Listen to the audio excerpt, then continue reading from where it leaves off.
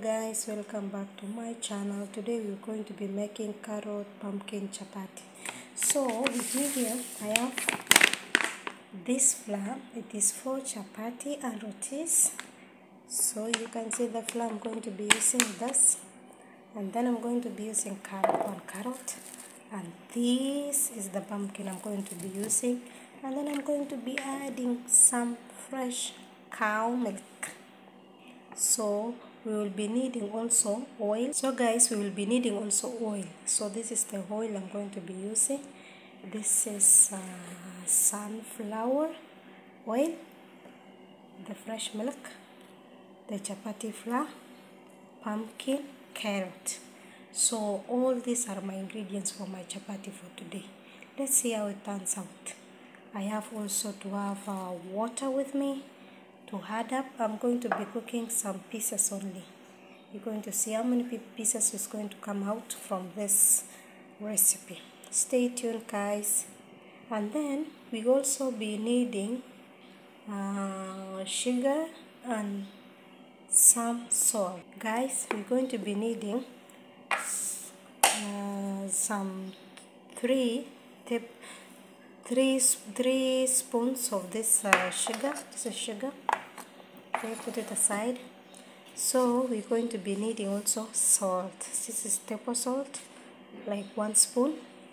I'm going to be measuring step by step so that you guys you can see what will be the turnout for this chapati. Please guys, subscribe to my channel, like, leave a comment, because the comments you leave gives me a morale to continue doing more and more of the videos.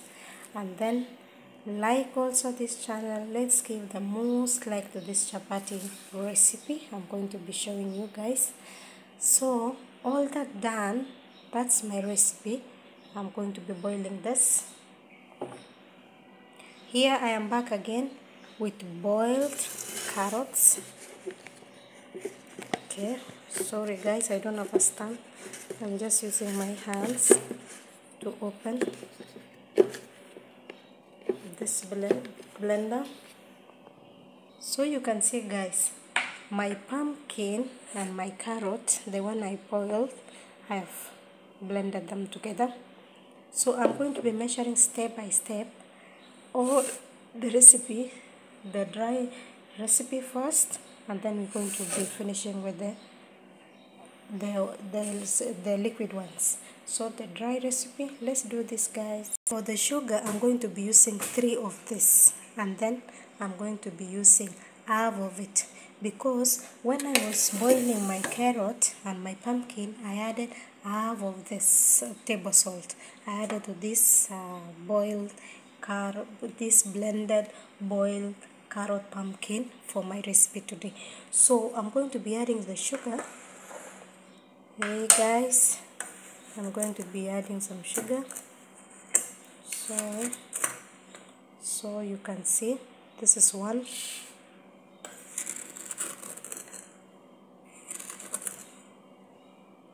2,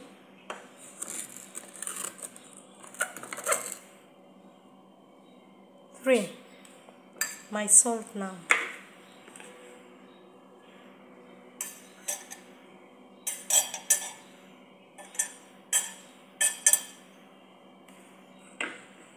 My salt is my next recipe to add. I'm going to be placing here.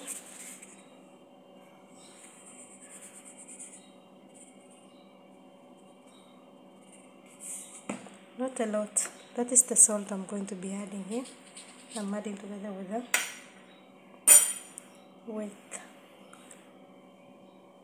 the sugar. The next thing I need to add is the flour now. Here, I've just cooked the flour from here. This is 1. Okay, I'm going to be using 2 of this bowl. I'm going to be using for the. So my dry ingredients all are in. I'm going to be mixing them together. This is what I'm going to be using to mix. So I'm going to be mixing all together. Incorporate all of the dry ingredients together. Don't mind about my bowl before. I had used when I was cooking pumpkin and the carrot from the fire. When it was cooking, I just placed it here before I blend it. I mashed them before I blend it, so that's why you see my bowl is dirty, or even not dirty, I mean it has the spots for the pumpkin and carrot. So all done, it's mixed. So guys, I've mixed all the dry ingredients. It's my time now to add the pumpkin carrot stuff I had blended. But when I was blending, I added milk. I did not add water.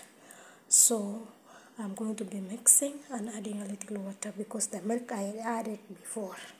Stay tuned guys. Keep liking. So guys, we are back again. I have put everything. I have not added anything. So this is the blended carrot, pumpkin, and I've added milk. So I'm going to be mixing this all together. The dry ingredients and the pumpkin carrot ones. I'm going to mix them. So guys, I have been putting on my gloves because hygiene is very important when we are cooking. So when we are cooking, always we should make sure the area we are working with is clean, and anything we are holding, we hold with clean hands. So I decided to use my gloves to incorporate them together. So I'm going to show you the results later when I finish this one. Stay tuned, keep liking, keep commenting. So guys, the flour I added overseed the pumpkin and blended carrot, so I had to add some flour. Yes, so I have this. I had measured a full bowl of this, so we're going to put half and then we see. If it's not enough, we are going to add, so it's going to be 3. But for now, we have just added half of it. Okay, mixing. It's good when you have gloves. Everything this chapati you're doing, it's not going to stick on your hands. But if you don't have, mindless, wash your hands, make sure your hands are clean, and then you incorporate all the ingredients together so that you need to have a very soft dough at the end of it. So you can see it is still very light, and we need a little bit harder so that we let it settle. What I'm going to do, I'm going to be adding now all of the dough. So now we've used 3 balls of this, 3 balls of flour. Remember that guys? We added 2 before. Now this is the 3rd one. Let's keep mixing. Okay guys, keep subscribing. For my returning subscribers, I really appreciate you guys. Thank you so much. Anybody is going to visit this channel, like, comment. I'm going to come back to your channel and watch your videos, and also subscribe. For those who I haven't subscribed, just comment down and subscribe. Turn on the notification bell. I'm going to come back to your channel and subscribe too. Okay guys, we're still mixing. So guys, I'm back. So this is the turnout for our dough. So we're going to add a little bit of oil so that we cover it and let it rest for an hour. Then we will come now and do the rolling and then burning of this chapati. So I have added oil so that when I will be rolling my chapati, it's going to be soft. Okay, so the oil makes it soft. So as you let it rest, it will become soft. So the more hours you let your chapati dough to rest, the more it's going to bring the best results. So for mine, I'm going to let it rest for an hour and then I let you guys see my final product. So guys, this is my final product of my dough. I'm going to cover it with a cling, leave it to rest for an hour, and then we come back, we roll it, and then we will burn. This is the clear one I was talking about. We're going to cover this, and then we let it rest for an hour, then we come back and check on the next step. Keep liking, guys. Keep liking. Subscribe.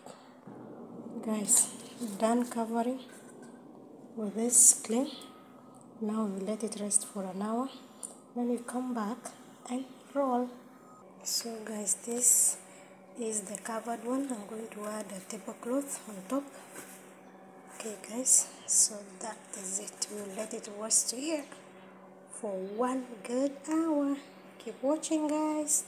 Keep liking, keep commenting, support me. Your support means a lot, guys. Guys, almost an hour, 40 minutes. We have our dough here. So we're going to still continue and wait for another 20 minutes. Then we'll come back and roll. Stay tuned. So guys, you can see our dough has incorporated well. It's not sticking anymore. See? So meaning it's ready. I'm going to show you the end product of this, and then we continue burning. Keep liking, keep commenting, guys, please. So guys, I've been kneading my dough. I'm going to apply a little bit oil, and then I roll and divide into sections. So guys, you apply the oil on top of it, and then you cut the size you need, and then you just roll this way. This is how rolling happens.